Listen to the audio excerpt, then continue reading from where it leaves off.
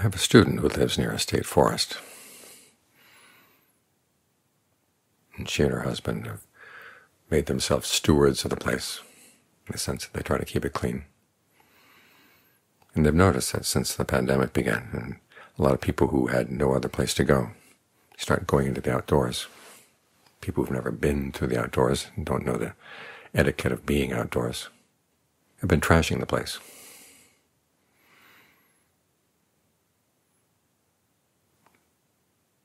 And it's just one of the many signs we see of people behaving badly. Society's being put through a stress test right now. And there's a lot of misbehavior from the top of the society on down. Some of it very, very bad.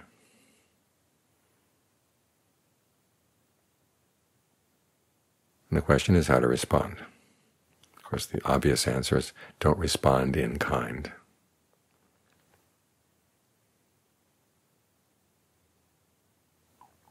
But getting down to the nitty-gritty, this means beginning with the way you respond to other people's speech and their behavior on a personal level.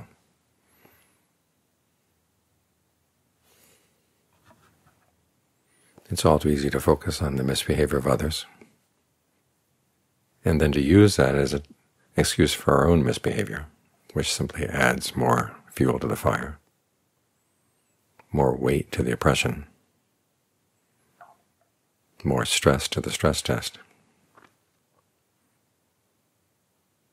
Here's where it's good to think about the Buddha's instructions on how to respond to what he calls vacana bhatta, which we translate as courses of speech or pathways of speech.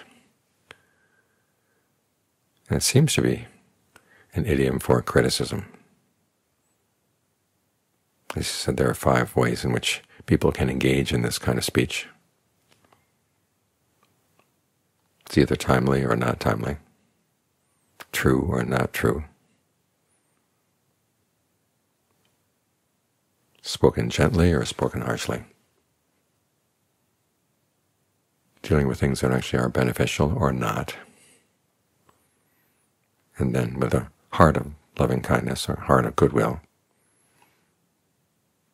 or with an attitude of inner hate. This is the way human speech is in the world. These are the categories. We're going to be meeting up with these different kinds of speech as we go through life. This is the human realm. And in every case, whether it's timely or untimely, true or untrue, gentle or harsh, beneficial or not, spoken with goodwill or with inner hate, the Buddha says you have to make up your mind. Your heart will not be altered. Your mind will not be altered, citta in both cases. You try to remain sympathetic to the welfare of the other person and develop a heart of goodwill. In other words, the first requirement here, however bad the situation is, make sure your heart and mind are not altered.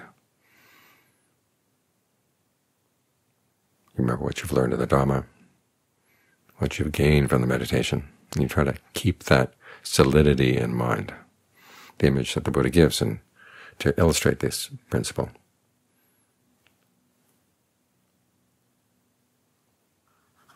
Or rather, the images he gives are all images of immense size, resilience, and strength. In one image, you've got the whole earth, and a man comes along with a shovel, and he's going to dig in the earth and spit on the earth and urinate on the earth, trying to make it be without earth. But the earth is much too big. In another image, there's the river Ganges. A man comes along with a torch, and he tries to set fire to the river Ganges. Of course, he's not going to succeed.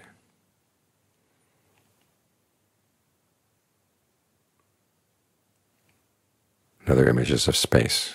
A man comes along and tries to paint colors in the air, paint pictures in the air, but there's nothing for it to land on. In other words, when you're presented with people behaving badly, make your mind a mind in which none of their behavior lands on.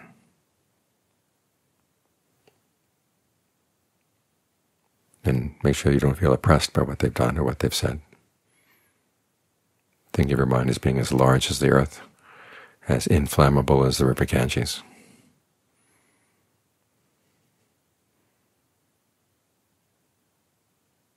If we were to stop right there, that would be simply a lesson in non-reactivity.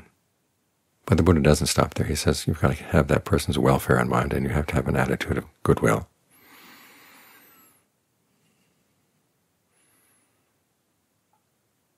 Which means that you have to stop and think, what would be the most useful thing to say or do in this case? And here's where you have to turn around and look at yourself. What are your strengths? All too often when people misbehave, we think of our strengths in terms of, well, how we can misbehave in response, or how we can complain in response. But when the Buddha talks about reflecting on our strengths, neither of those come into any of the equation. First he has you think about the 4 qualities that make you an admirable friend: your conviction in the principle of karma, that you're not going to do anything harmful, and you want to see what you can do to influence the other person to be inspired to act in that way. You think about your virtue, that you're going to hold by your virtue in your response, and your generosity. You're coming from a place of giving rather than being a place of being threatened. And finally, your discernment. What's the most skillful thing to say or do at this time? Here your discernment then is aided by 2 other qualities that the Buddha recommends, or he mentions as strengths. One is your learning of the Dhamma. What have you learned from what the Buddha taught, from what the ajahns have taught? It would give you some good advice on what to do or say or think in these situations. This is why some of our Dhamma books are just very short things, like the Dhammapada, the Udana, very short poems, very short ideas, very short principles, because they're easy to hold in mind in a difficult situation. This is why those books of the Ajahns' teachings in short quotes are also popular. They're really handy for keeping in mind when things get difficult. In fact, that was the source of awareness itself, the collection of Ajahn Fuang's teachings. The year after he died, it was a very difficult time at the monastery. Things were topsy-turvy. There's really no one in charge. When difficult situations came up, I kept finding myself remembering, oh, Ajahn Fuang said this, or he said that. So I'd hold by it. At the very least, it got me through the difficulties, and many times it helped come up with a solution. That's why I started writing those things down. So try to find short statements of the Dhamma, basic principles in behavior, and, as I say in Thai, decorate your discernment with the discernment of others. So if you can't think of something on your own, at least you've got something else to fall back on. Because that 6th quality is another way of decorating your discernment. In other words, develop your quick-wittedness, your ability to see similarities where similarities have not been pointed out to you, connections where connections have not been pointed out, solutions in one area that you could apply to another.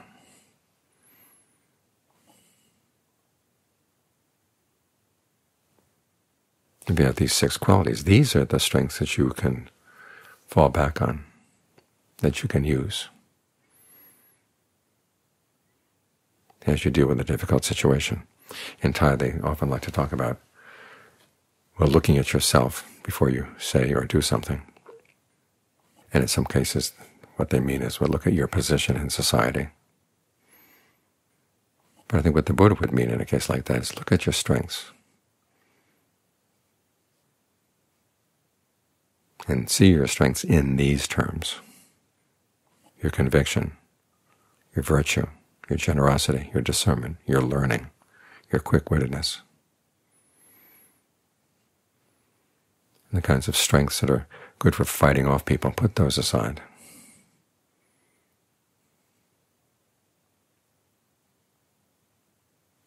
Try to build on strengths of the Dharma.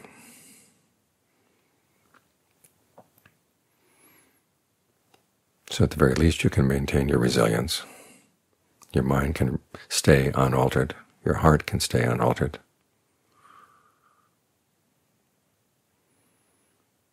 And when it's unaltered, then you can see clearly what would be for your benefit and the benefit of the other person. What would be a good expression of goodwill for both.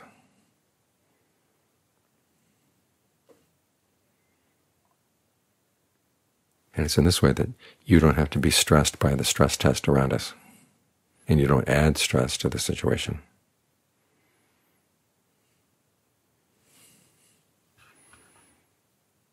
And it's in this way that your practice of the Dhamma is a positive event in the world.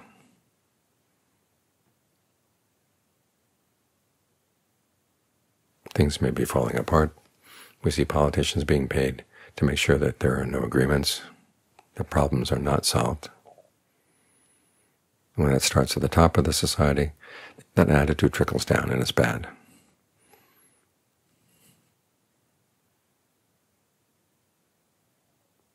We want to have something radiating up from each individual heart.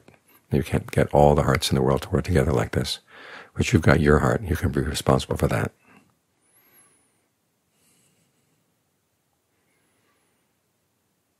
And when it's in tune with the Dhamma,